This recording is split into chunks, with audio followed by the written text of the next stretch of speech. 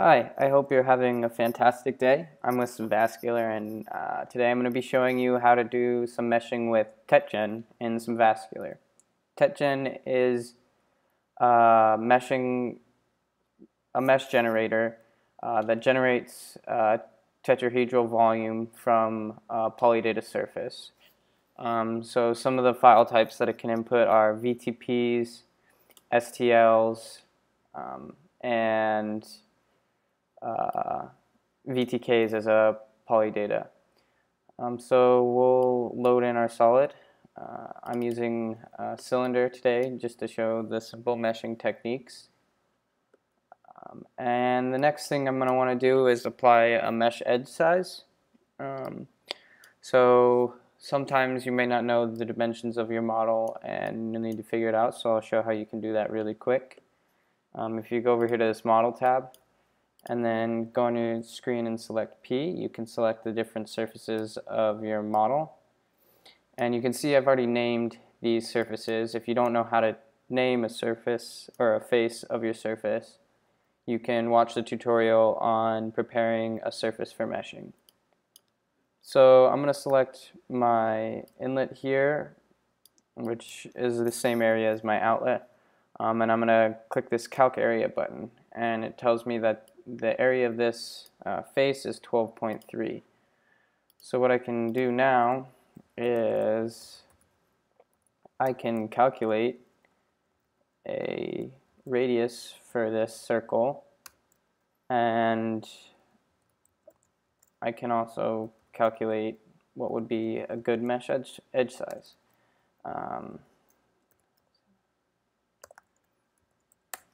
And so we get a diameter of about 3.95. So if we do that and divide it by somewhere between 8 to 10 triangles along that surface, seems like it'd be good. So we'll do 8. And we get a mesh edge size of about 0.5. So right here in this set maximum edge size, we'll put 0.5. And so this 0.5 is used to generate the volume of an equilateral tetrahedron, and the input to TetGen is actually a volume. So this will give basically an average edge size for your mesh. And so to start off with, I'll just do the surface. Usually I like to do the surface beforehand to make sure the surface looks good before I actually compute the volume. So we'll run this mesher, and it'll generate, it'll do a surface remeshing basically and generate surface, and this has 5,500 faces, so 5,500 triangles on this surface now. And to just see basically the surface mesh, we can do that. I hit E to show the edges, S for surface, and W for wireframe. So now we can do our volume, and this will do a surface remeshing, the same surface remeshing, and then it'll compute the volume from it. So on the exterior, it'll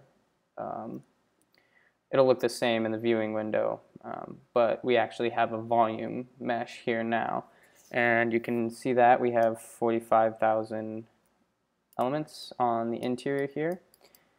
And so now if we wanted, we could select our directory to save the mesh files and write the files. Or we can do some other things. There's some options you can play with here in the TetGen flags that change optimization and quality ratios for the mesh. This helper has a little bit more information about the different options you can play with.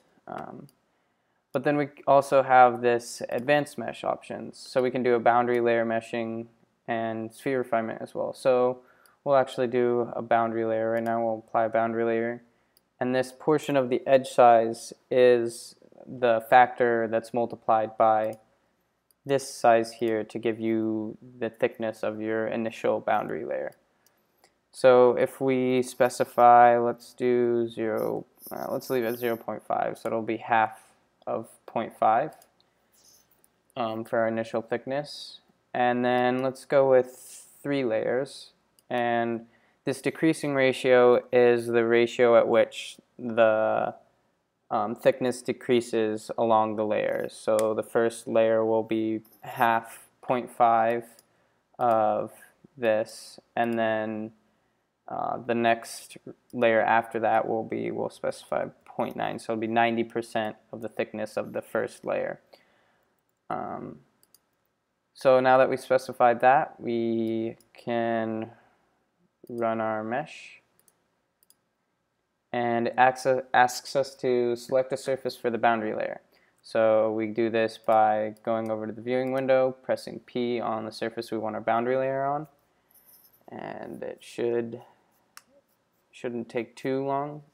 This is just a cylinder, so it should be pretty quick, but in the end we'll have a boundary layer with 3 layers on our surface, and it looks like it's done. So we'll check that out.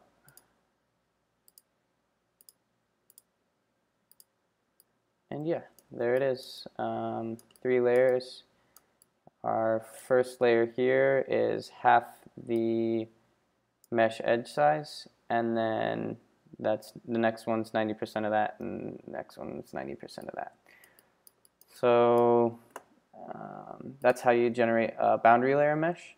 And then we can actually add sphere refinement as well. So we'll add sphere refinement, and we can change the radius of the sphere here. I enter a value and then hit enter in the box for it to update in the viewing window.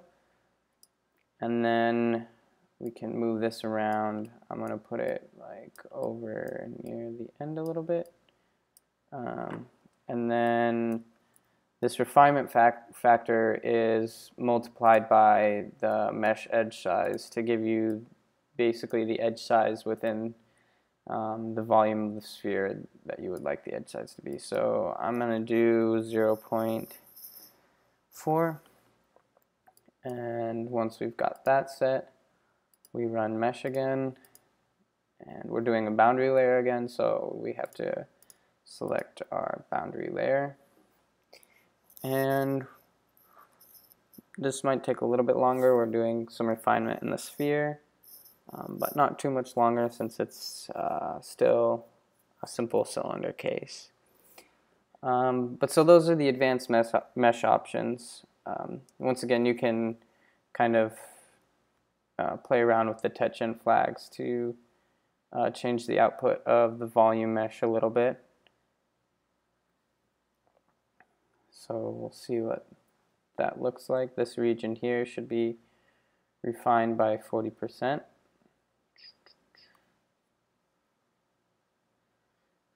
Check it out. It should be almost done.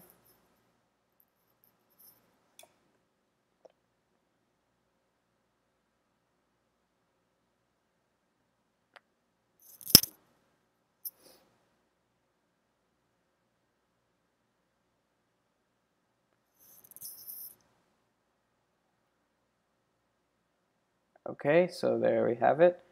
Our number of elements have increased. Obviously, it's almost 1 million now because we got a fairly fine mesh in this region over here. So turn this guy off, and we'll just display our mesh.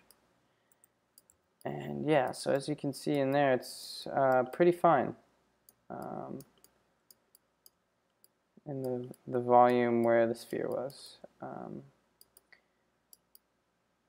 But so yeah, that's how you do some basic meshing with TetGen, just an isotropic mesh if you want, and then using the advanced options of boundary layer and sphere refinement. Oh, and there's a helper here as well to check out some of the information about boundary layer meshing and sphere refinement. So thank you for listening. I hope this was informative, and I hope you continue to have a great day and check out our other videos. Alright, thank you.